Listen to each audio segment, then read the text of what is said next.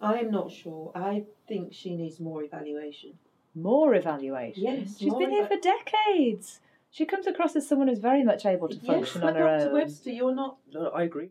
She seems pretty much in control to me. This'll be good for her. To get back out in the real world, we can always bring her back. That's right. And I will keep regular contact with her as well.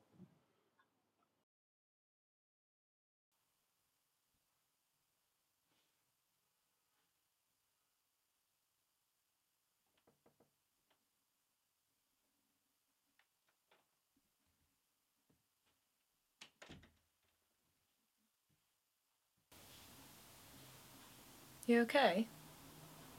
I'm okay. But I'm worried about Kathy. She's not at home. She may have popped out. Possibly. But I've been trying all day. Look, I need to get into that property. You better ask Price. She's not my patient. Sarah, Dr. Price is not back until Friday.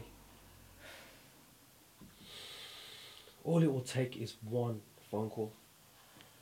How long has she been missing? It's Monday. No, that's one day. There's no cause for alarm.